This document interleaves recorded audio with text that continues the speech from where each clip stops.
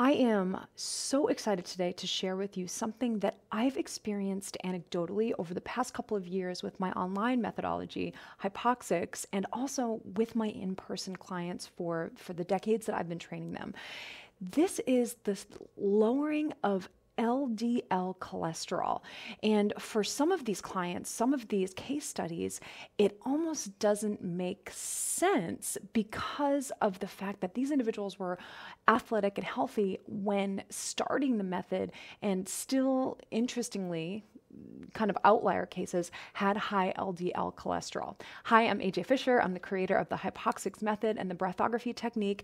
Please like, subscribe, share, comment under this video, as this YouTube channel definitely benefits from you doing those actions, and then I can make more videos and dive deep into the research like this one. Also, please visit me at hypoxix.fitness. That's hypoxix.fitness. That's where the free community is. Hypoxix.studio. That's where all the classes happen. And if you're a trainer, there is a continuing education course, the breathing core, that's on hypoxix.fitness, and you can get your CEUs taking that course, learning how to use your breath to engage your core. Now, the reason I mention all of those things is so that you can join me on these other platforms and we can have fun together and get these benefits, but also because this is the specific technique that I've been using that I believe has contributed to the lowering of LDL in many clients over the past couple of years.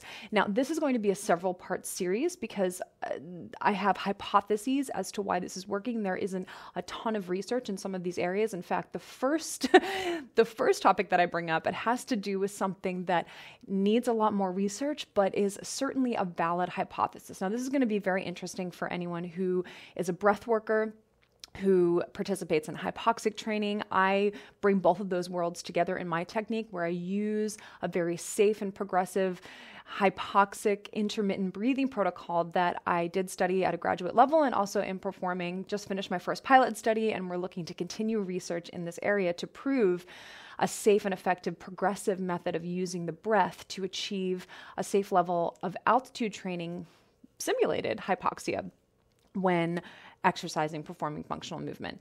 Now, I've had several clients come to me saying, you would not believe how much my LDL cholesterol has lowered over the past year or two implementing breath work with exercise. So there's one particular case that I want to speak about. This is a lady who's just unbelievably inspiring. She's been a trainer, she's been a yoga teacher, she is a mom, she is just an incredible and intellectual.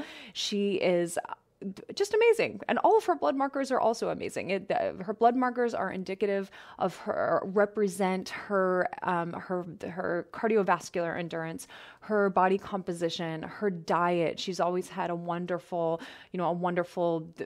vegetable and protein diet. And so she's been a wonderful case study, because really the only thing that has changed in her program is using the breathography technique with exercise. So the reason that I mention her health status is because she always has had chronically high LDL. It's always been above 170. Even the doctors are like, that's really interesting because you eat so incredibly healthy, you exercise, you get your cardio, you get your strength. And so, is it a genetic component? We just don't know. And so it had been 170 for many years, even decades. And then she started performing the breathography technique in conjunction with her workouts. And she went to the doctor just a couple of days ago, and she called me and she was like, you're not going to believe this, but my LDL is 120, which is still a little bit high. But the fact that it dropped 50 points for the first time in her life, mind-blowing. Now, I congratulated her, and of course, my wheels started turning. Why would this happen after so many years of already having such an amazing health profile, and now she just made this little switch, and why would this happen? And also, a side note, this is the third client who's been consistently performing Hypoxix for, between 3 and 5 times a week, very short workouts, just 20 to 30 minute workouts where you combine the breathing with the workouts, who has come to me with these extreme lowerings of specifically LDL cholesterol. And so, again, I'm not a doctor. I do consider myself an exercise scientist because of my graduate work in the world of exercise science. But so remember that a lot of these are theories, they're hypotheses. I'm drawing conclusions. I'm an artist based on research that I've read and how potential mechanisms as to why this could happen. So the first one I want to talk about is the role of nitric oxide. The role of nitric oxide in breath work, how we can increase nitric oxide by simply humming, by performing extended exhalations, and this certainly has been shown to increase in the nasal cavity by 1,500%, and then the body does absorb that. Now, also hypoxic training has shown to increase nitric oxide, and this increases in the endothelium, which is just that layer that covers the vessels, and that is the element that expands our vessels. So it's a wonderful, wonderful, wonderful compound. Nitric oxide, it lowers our blood pressure, it increases blood flow, it also has been shown to be an antiviral. It's amazing.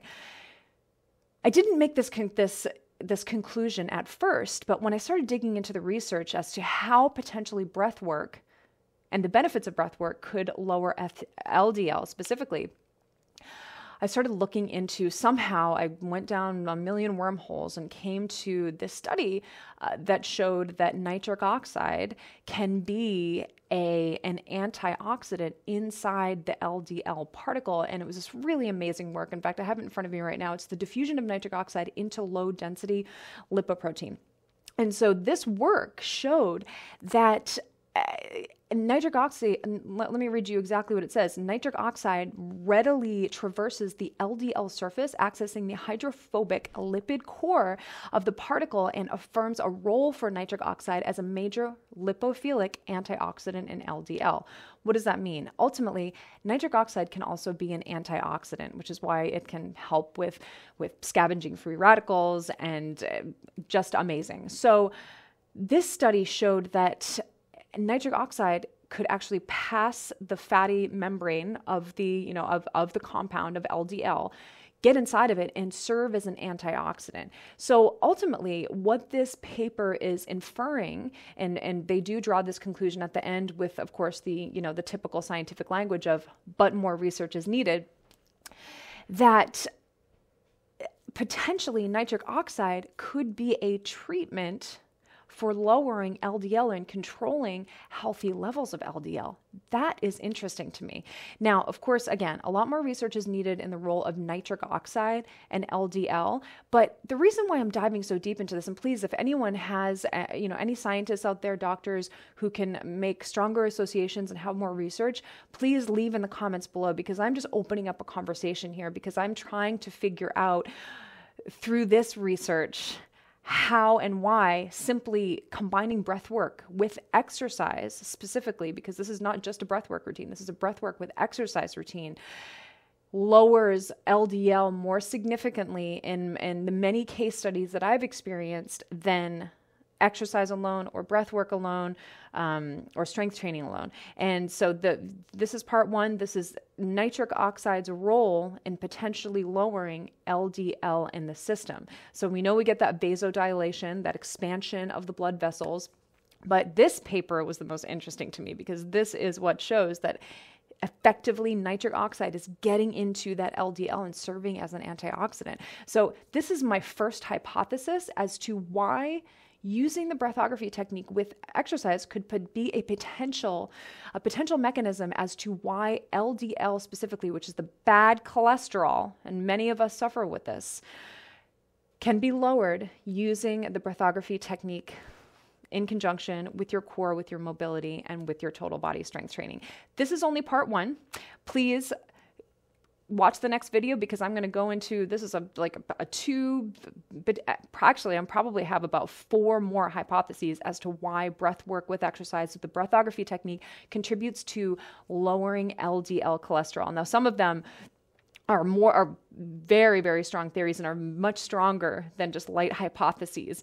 But this is exciting. So please visit me at the next video where I go into the next hypothesis as to why LDL is lowered using the breathography technique. Please subscribe. Would love to have you for the next one. And also please join me at hypoxix.fitness. That is a free community where you can ask questions. I'm very interactive on there, and you can even go through one of my free programs as long as you're willing to be a scientific guinea pig and give me certain data such as blood oxygen and all of these things, all of this data that I collect to help to refine my method over time. Thank you so much, and I'll see you at the next video.